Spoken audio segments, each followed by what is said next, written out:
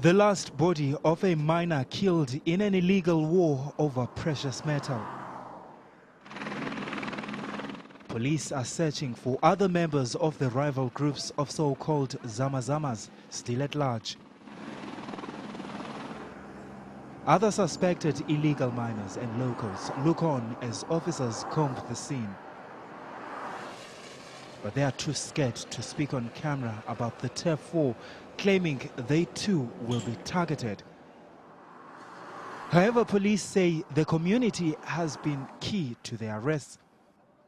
Police got an information tip-off from the community member this morning, and upon investigation, 2 bodies were found lying next to the road that we're standing on, that is Daveyton Road, and further investigation led us to 2 other bodies. That makes it 4 bodies, and then we later arrested 5 suspects, and of the 5 suspects, 3 were injured and they are under police guard in the local hospital.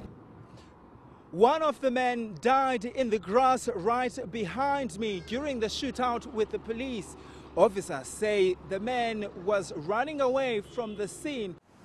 It's the second time illegal miners in the Pimville and Daveyton areas have come to blows in the past 2 months. The police, together with the structures, including the local, provincial and national government, have put in place a structure that deals specifically with the mining.